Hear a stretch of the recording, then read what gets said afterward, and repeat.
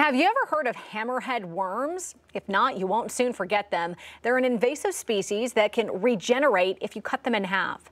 5 News reporter Ian Taylor spoke to a local woman who says she found the strange worm in her yard after all the rain we received last month.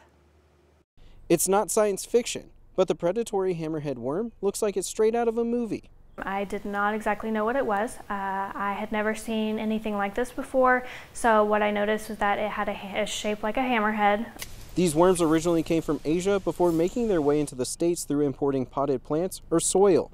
And these slug-like creatures feed on earthworms, which can have a negative effect on our ecosystem.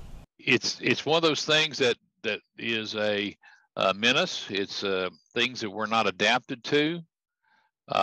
It can harm ecosystems by destroying the earthworms in it.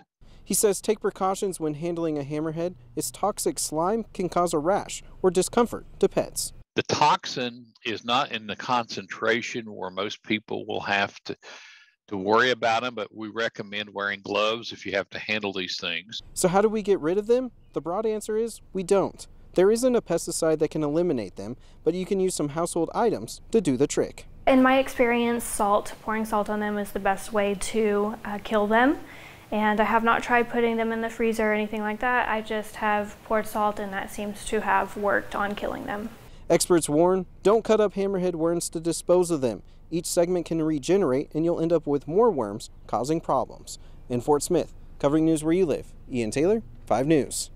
Wow. Well, for more information on hammerhead worms and how to get rid of them at home, you can go to 5newsonline.com. We have more on this story on our website. Moving on to the